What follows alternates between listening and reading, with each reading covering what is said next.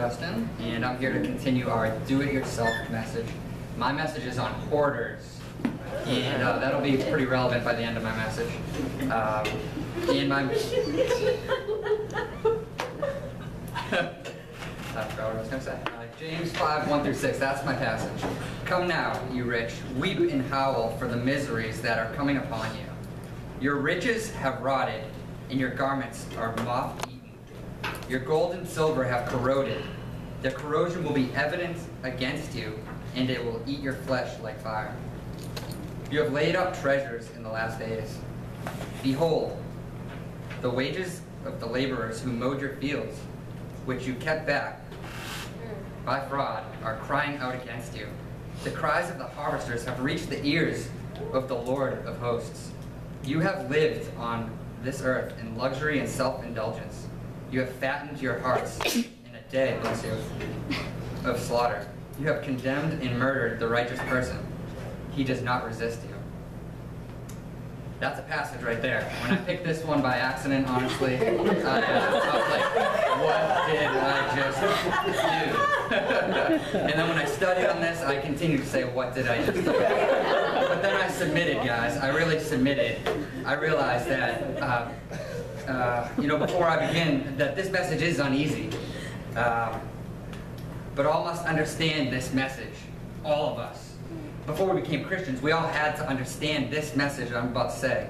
And that's that each of us is broken, and we are condemned to judgment in hell.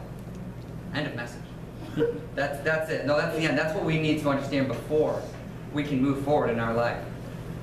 That must sink in, because that's reality. And without understanding that, there is no happy message. There is no glorious message. Because without understanding our need for Jesus, we don't have a need for Jesus.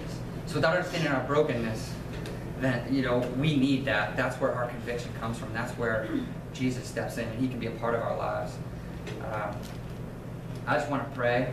I want to pray. Dear Heavenly Father, I pray for a deep understanding of our sin, that we can understand the death penalty that we were under, and therefore our need for you, Jesus. And we can rejoice in that, Lord. We can just rejoice in that, knowing that you're there for us because we need you. All right. Amen. Hoarders. This is quite fitting. Has anyone seen the show before? Yes. I had to look it up. It's something else.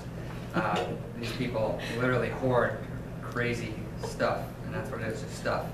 This message, this passage I just read, it refers to the rich. Who are the rich? What does that mean?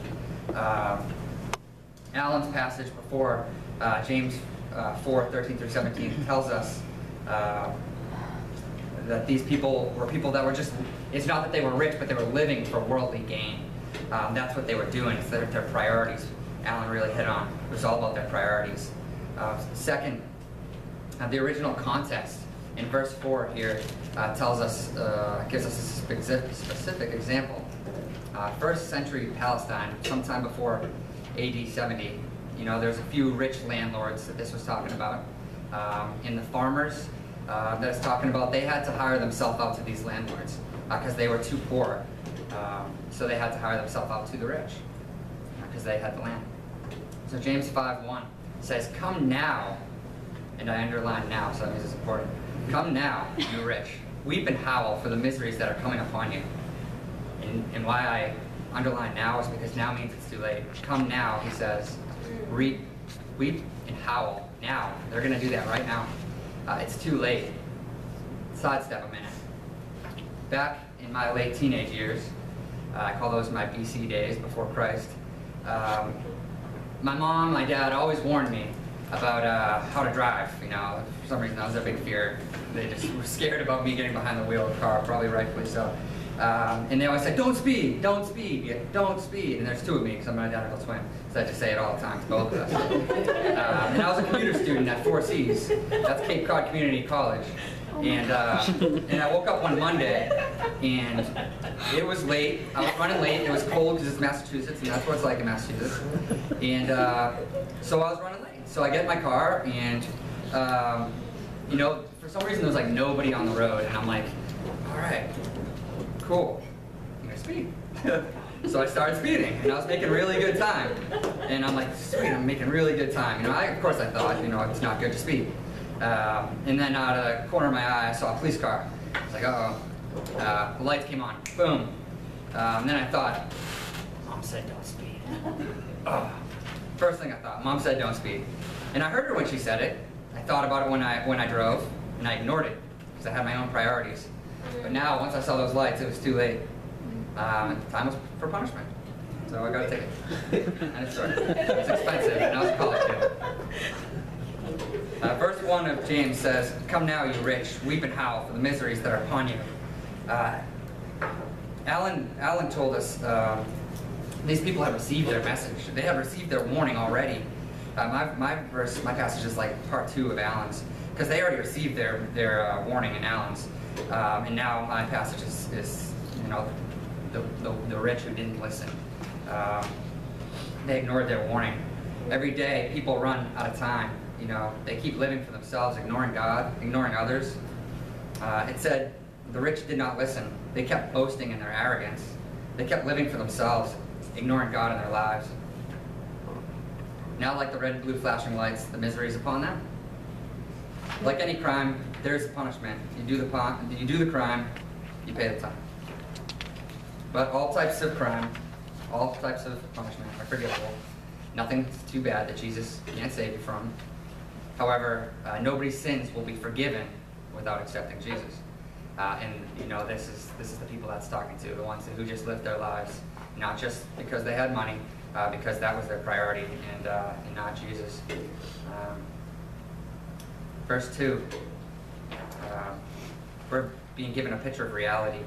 It talks about, you know, garments of moth-eaten, and your gold and silver have corroded, and their corrosion will be evident against you. You know, where does gold corrode? Gold's really expensive because it doesn't corrode. So it's like, that doesn't make sense. But that's because gold doesn't corrode here, but it does corrode somewhere. 2 Peter 3:10 tells us, "But the day of the Lord will come like a thief, in which the heavens will pass away with a roar, and the elements will be destroyed with intense heat." Elements like gold. "And the earth and its works will be burned up." This corrosion is talking about judgment. So for the rich, it's talking about those rich who are at judgment. The end is near for all of us. You know, that message is what, you know, all the prophets always said, and Jesus, the end is near, the end is near, the end is near. The message doesn't change. Because we're all going to die. We don't know when that is. The end could be near. It's near for us all in relation to, you know, to life. Revelations 3:17-18 says, "For you say, I am rich, I have prospered, I need nothing.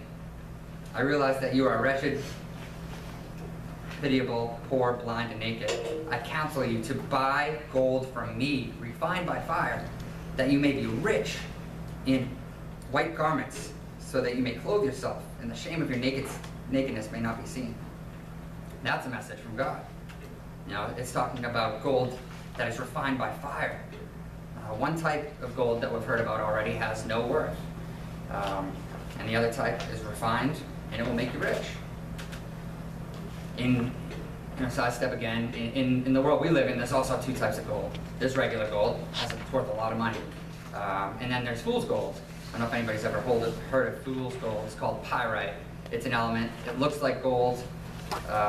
It feels like gold. I don't know if it smells like gold, but it's called fool's gold because it's not gold. It's not worth anything. Because you can't make it into jewelry. You can't really do anything with it. It's pretty much worthless. So if you move your family across the country to mine for gold and it ends up being fool's gold, well, you're out of luck. Back to the verses. The warning from James 5 is telling the rich that even though they think they are rich, they're actually poor. Time on earth is over and judgment comes. That gold burns up. It's fool's gold. If you invest your life into these worldly things, you'll wind up with nothing. You know, that's a crazy thing about these hoarders, you know. These hoarders in this show that I watched a very little bit about, they're hoarding this stuff, but it's all junk, but to them it's like gold. And I feel like that's the way, you know, the kingdom is looking at, you know, people in this world that worship these things that have value here, but they're like, what are you doing? Those things have zero value eternally. You're rotting, your things are corroding, you're missing the point, and you're gonna be without anything for eternity. So they're looking at those people like they're hoarders, like that's fool's gold. So what are we hoarding? Are we hoarding fool's gold? That's good. Verse 4, behold, the wages of the laborers who mowed your fields, which you kept back by fraud, are crying out against you. The cries of the harvesters have reached the ears of the Lord of hosts. And the miseries coming upon the rich should spoil their enjoyment, but they're just not seeing it. It's fool's gold. Verse 5 talks about the slaughter. That's a tough word. And the Greek word means sheep unknowingly destined for slaughter. That's what that word means. So it's just brings with it, a sense of urgency. Another image we can think of is Lazarus. The story of Lazarus, or in the rich man. That's kind of like what happens after my verse. As you'll see, we know Lazarus. Is a poor man, and then there was the rich man who just lived for himself and didn't help Lazarus at all. And then we see how least is the greatest when judgment comes, and Lazarus is reclining, and now he's in glory. Now he's the rich one. And we see how opposite the world we live in can be. Verse 6, you have condemned and murdered the righteous person. He does not resist you. This just takes it a step further, just saying, that, this can get to a really bad extent. The rich people can use, courts and whatever they can, because they have high esteem in this world, which they could do great things with, but a lot of them use that to put people who are already down low even further down low. This message is speaking to those who chose a path away from God. Their time is up. No hope left. Other people living today for themselves are chasing fool's gold. Most of my life, I did not know Jesus, and all I knew was living for myself. To try to figure out what that looked like. Have you ever been in a room with no lights? But you got to get to the other side of the room, right? Okay, so you're walking around, you're touching stuff, you don't want to bump into anything, but then you do, and then you bump into something else, and you kind of follow the wall until you get there and you hit the light switch. Then you turn around and you're like, oh, the path was right there. I remember that. Duh, That was my life without Jesus. Once the light's on, it's like, bam, there it is. What was I thinking my whole life? Looking back, it's so easy. They say hindsight's 20/20. That's what I felt like. Hindsight's 20/20 when I found Jesus. Should have seen that. Should have known it. Took me a little longer than most people, but either way, I praise God, for what I had to go through that led me to Him. But Jesus is that light, and He's that light switch that we have, and we can still turn that light switch on. We already have that light in our lives, but we need to shine that light onto other people. We need to show them, what are they looking at? Are they looking at fool's gold? Are they hoarding things of this world and missing the point? Shine that light, anybody, any jeweler or any professional can hold up gold and fool's gold and tell you the difference. Well, the same goes with us. We have a light that we can shine on that fool's gold, and we can tell you. We can throw it up against Scripture, anything. If we're sound in our foundation, we can tell the difference. Okay? And we need to shine that light. We have a responsibility, guys. We have a responsibility to do that. It's not just about us. It's about, like Alan said, making disciples, and it's about shining that light and making that path clear for others. So we've already bumped into things, but let's show them, where those obstacles are, where they can avoid. Let's show them where Jesus is, guys. I'm just going to close on this. Colossians 3:23 says, whatever you do, work heartily as for the Lord, and not for men, knowing that from the Lord you will receive an inheritance as your reward. You are serving the Lord Christ. Amen. Amen.